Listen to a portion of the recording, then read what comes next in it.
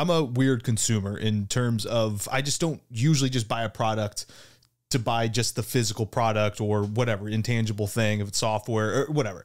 I like to know who I'm buying from. I like to know the mission. I like to know who the people running the business are and just the holistic picture of how they go to market, how it was developed, the underlying why, and also, you know, what are they doing to market the product? And that's what the episode is today, because I came across a really cool tweet by a individual named Joe Pompliano. I remember following him years ago just because he was kind of at the forefront of a lot of crypto news. And now that it's been kind of silenced, a lot of the things that he's tweeting out is kind of just more like business processes and what businesses are doing.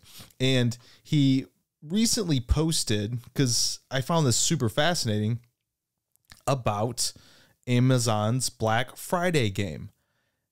And I thought it was interesting because from my understanding, I never looked into the act specifically as to why there's no NFL games on certain days of the week. There's Thursday Night Football, Monday Night Football, and of course on Sundays. But in the months from September to December, they're not allowed typically to have games on Saturday and Friday. But there are exceptions to the rule. So before we get into the tweet, we can look at exactly what that act is. So this is the Sports Broadcasting Act of 1961. And on page 2, we'll see that the limitations are that a joint agreement, permits the telecasting of all or a substantial part of any professional football game on any Friday after 6 o'clock post-meridian p.m. or on any Saturday during the period beginning on the second Friday in September and ending in the second Saturday in December in any year from any telecasting station located within 75 miles of the game of any intercollegiate, college level, or any interscholastic football contest, which would be high schools and college prep, all that.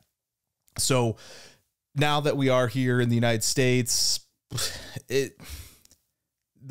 highly unlikely that there isn't a broadcasting station within 70 miles of any high school. I mean, I think even around me, there's probably 5 or 6 high schools within a 5-mile radius. So pretty much there's just a prohibition on any sort of NFL game on Fridays after 6 p.m. To circumvent that, there is this new Thursday Night Football or Black Friday football game. Since the Thanksgiving games are being held on Thursday, Amazon has the rights to Thursday games. Well, that is outside of their agreement, so they chose to spend $100 million for the rights to broadcast an NFL game on Black Friday. And $100 million for one single game sounds absolutely ridiculous on its face. However, we go to the tweet by Joe Pompliano, and it states Amazon is paying $100 million to broadcast the NFL's first ever Black Friday game. Now, why would they do that? According to him, it is a chess move to steal market share from brick and mortar stores. That is the gist of it. It is to get people from being out and shopping on one of the biggest shopping, if not the biggest shopping holiday of the year, and to stay at home and deliver curated ads to their Prime subscribers or non-Prime viewers. Because I don't believe, Amazon is allowing anyone to watch, so you don't have to actually be a Prime subscriber, and I don't know who isn't anymore. It's just so worth it to get 2-day shipping and all the other benefits that you can with their membership. Not sponsored or anything else. I am affiliated if you want to support the channel through Amazon links, but there's no back and forth. I don't get to talk to Jeff Bezos or anything else, but that's besides the point. Anyway, cost of a 30-second commercial. Normal Thursday Night Football games, $440,000. Black Friday games, $880,000. And they have the metrics to back it up, because normally NFL Thanksgiving Day, there's 33.5 million individuals, which is exponentially more than the average number of viewers for any other sporting event. And since they're going to be the only professional football game on Black Friday, you can expect those numbers to be ever increased. And then when they're talking about their audience-based creative, I specifically don't know why Joe put that as a quotation, because I really couldn't find anything on Amazon's site, but we'll get into what they have on their platform as far as ads. But this is really cool. So there's going to be targeted ads. You can shop during the events. You can click on things. It's going to be interactive. And there is, for example, they talk about, according to Ad Age, Bose will show 3 different ads using Amazon's ad technology. The first ad features Joe Burrow and will be delivered to non-Prime members. Cool, because anyone can watch. While the other 2 Bose ads will feature different products and be shown to only Prime members based on their Amazon Prime search history. And this is only specific to Bose. So any other product out there that's going to be paying the $880,000 to air 30-second commercial is going to have different curated ads as well. And that's the fascinating part about the streaming service and being able to leverage their big data analytics. I mean, AWS, you see it constantly in terms of what they're doing in the market of cloud and sports and just whatever. And then they get to do that, invest in it, and actually get money back in their pocket. I'd love to know what their return on investment is for $100 million right to broadcast NFL. And it's such a win-win for the NFL, right? Because they're getting $100 million to broadcast a game. And nowadays, I think most people are watching like Red Zone anyway, because commercials are just something you don't want to see anymore. So they're not really losing out. They're just adding an additional day of viewers, and they're just getting more market. So if we jump over, just want to show you, because it's really cool. Like, you know, why you would advertise on a broadcasting network versus why you would advertise on any other platform. Well, I'm a big data guy. One of the reasons I've recently enrolled in artificial intelligence and machine learning is to advance my knowledge and the ability to use more data and to create my own algorithms and models for my everyday work. But here's the data that Amazon has as far as their ad campaign. Younger audience, more engaged, affluent, talking about salaries of the average person. NFL linear 98. Is that something? Household income? It's HHI.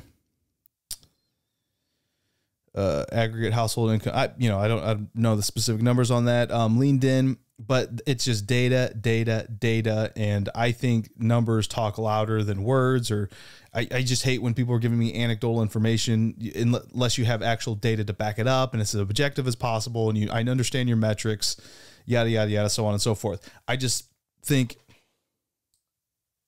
it was really fantastic to break down why someone would spend $100 million, give it to the NFL for the rights to broadcast. Because you would think having a product, you would just, yearn for someone to like come to you just to want to show your product on the field. But the NFL, the big shield, having make so much money that it's such a win-win for both parties. I found that super fantastic. On another kind of big ad energy move, I mean, I think a lot of us saw this. Let me see if I pull up the right original post. Yeah. So if you're listening, I pull up, it's Snoop Dogg. It's a picture of him, prayer hands, looking very serious. And he states, after much consideration and conversation with my family, I've decided to give up smoke. Please respect my privacy at this time. And the comments are pretty hilarious. I mean, this guy, one of the top comments I have curated on my line is that the dude that rolled his blunts, it's unemployed for life. My man Snoop Dogg giving up smoke is like Vin Diesel giving up your family. If Snoop Dogg not smoking no more, there's some serious ones. This gentleman says the irony of the situation, after 40 years or so of saying weed is great and influencing millions of people, he ends up admitting it wasn't the best thing to do. I originally saw it and I was like, okay, there's got to be more to it. Even this gentleman that's first up here says, I refuse to believe this. Definitely part of some sort of marketing campaign that he's part of. Some new smoking device that will the slogan, give up smoke.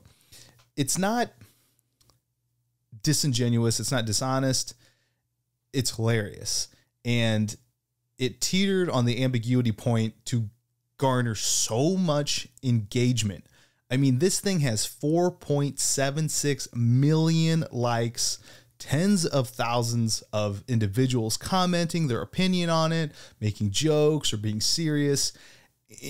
You would pay so much money as a company for that, any sort of engagement. And this doesn't even take into consideration the amount of news outlets that ran with this, of all facets of different markets, to just continually show this. So, I mean, we're looking at numbers here only in terms of what is on Instagram. Because if I go back and I analyze, I was looking for some information with regards to like what this would typically cost. And I found, how much do Instagram ads cost? On average, Instagram advertising costs anywhere from 0 to 25 cents per click, $4 per 100, or $4 up to $4 per 1,000 impressions, and 3 to 8 cents per engagement. So when I'm looking at those likes, which is individuals interacting with the post, which would be considered an engagement, impression would just be it coming up on the timeline and someone looking at it. So we don't even know what that factors into in terms of how many impressions. I actually had on my old Instagram account, I had a stupid reel, had it on TikTok when I still had TikTok at the time. And it had, I believe, 21,000. It was like 21,000 likes, like 10,000. No. I think it was, yeah, it was 100,000 likes, and it was like 10 or 20,000 comments, but I had like 12 million impressions. So that's a fractional amount of what you're getting as far as 4.76 million likes. And I just did some rough math in terms of engagement, which would be the comments, which would be the likes. And you're getting 100, and that would cost, even though I was on the low end of 3 cents per engagement, about 150K. And again, that's not even all the news outlets that ran with it, trying to understand the ambiguity of it, the mystery behind it and all that. And ultimately what came out was it was a ad for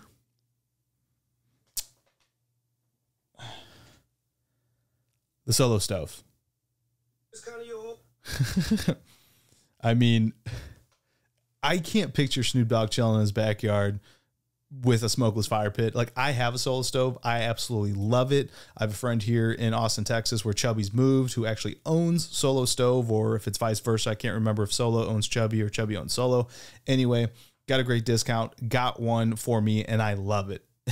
And when I wouldn't picture Snoop Dogg being the type of individual that would, but I mean, money talks, and I think it's hilarious.